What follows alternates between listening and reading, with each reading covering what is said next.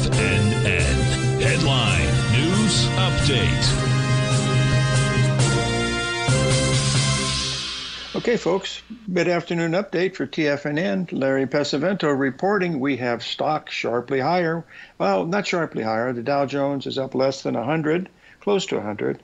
Russell's up a bit.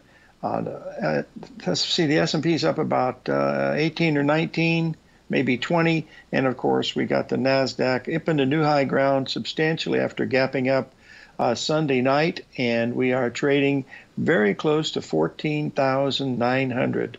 Believe it or not, the whole world is talking about artificial intelligence, as they should be, because that is a new breakthrough by anybody's imagination for sure. Now they're even talking about it curing cancer. I heard that on Bloomberg not more than an hour ago.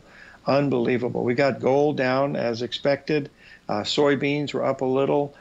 Corn is down a little. Wheat is up slightly. And let me see what else. We got Treasury bonds and Treasury notes are still down on the day. We've got a huge amount of supply coming in there, so that'll be affected quite a bit. And then also on the energy front, we have seen a big drop here in crude oil, down $2.65. We've got heating oil down 4.5. And as I mentioned before, we've got gold down $9, and we've got silver down 35 cents.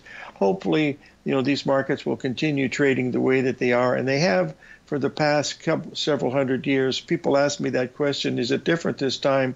Folks, I can say with 100% certainty, it may be a little different in a period over an hour or two or a day or two, but longer term, I don't care what chart you use. If you just go back and look to see what the market was doing an hour ago, 3 hours ago, or 4 hours ago, it's going to be doing pretty much what Andrew Lowe said in his book, The Non-Random Walk Down Wall Street.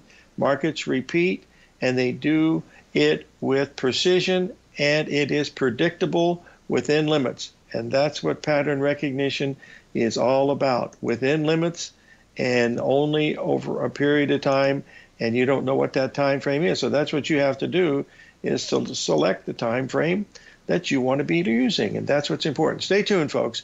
877-927-6648.